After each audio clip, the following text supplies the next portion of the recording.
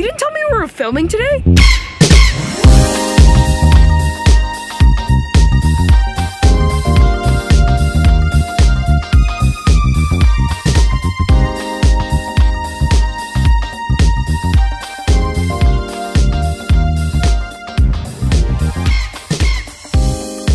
This is Callum here with another mini lesson. Quick topics meant to spark your interest and inspire you to do more research on your own.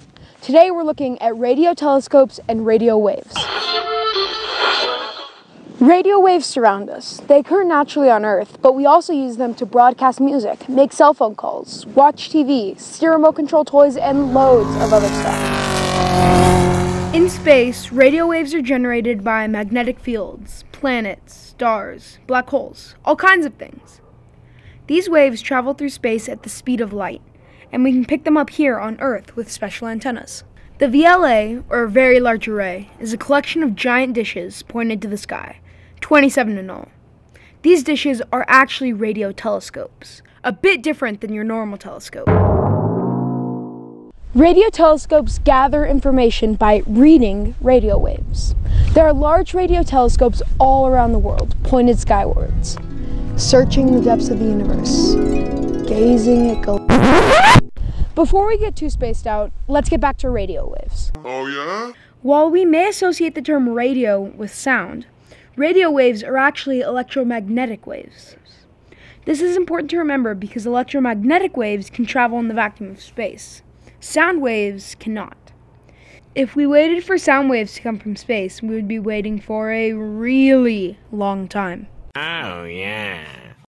Electromagnetic waves move through the atmosphere. We can measure these waves and see where they fit in on a spectrum. We use spectrums to classify a wide range of data in a way that we can compare and measure it. This spectrum shows us there are waves we can see, the visible spectrum, but there are also many more waves we can't see. By looking at the spectrum of light waves, we see radio waves are outside of our visible spectrum, so we can't see them with just our eyes. We've already noted that radio telescopes pick up radio waves emanating from space, and that's why we're here at the VLA. If we can't see radio waves, how do we use them to get images of our universe? In order to interpret radio waves, we need an antenna to receive the radio signals from space, and then convert them into something we can see. Something with wavelengths that fall within our visible spectrum, turning radio waves into images like this. Cool, right? Yes! That's awesome! Radio waves coming from space can be hard to detect. In order to receive these waves, the antenna or dish needs to be pretty big. But sometimes one dish isn't enough. Ever heard the saying, there's strength in numbers?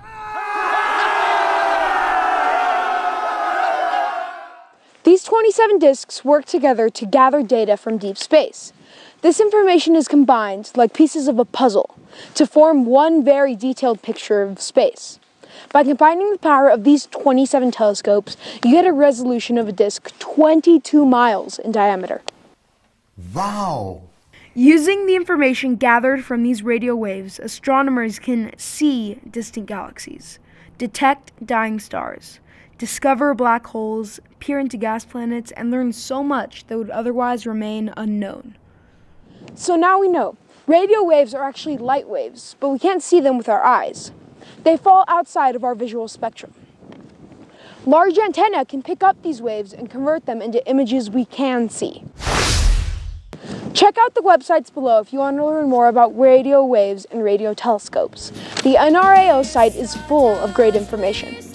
Invisible waves, deep space, and giant dish antennas. More examples of how science rocks. Thanks for watching.